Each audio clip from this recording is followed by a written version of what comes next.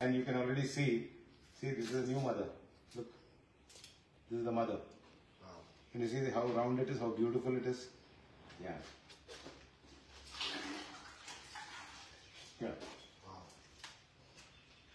See how neat, how clean. Huh?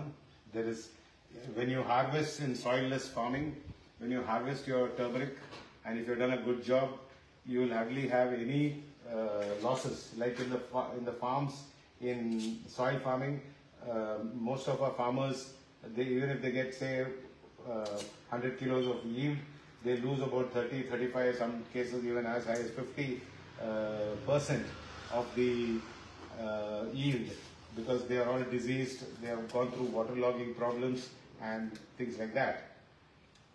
So this is something that I like to show people, and just to make you understand why we do soilless agriculture is for the simple reason that we have so much of command over the crop cycle. We have a lot of control over this crop cycle.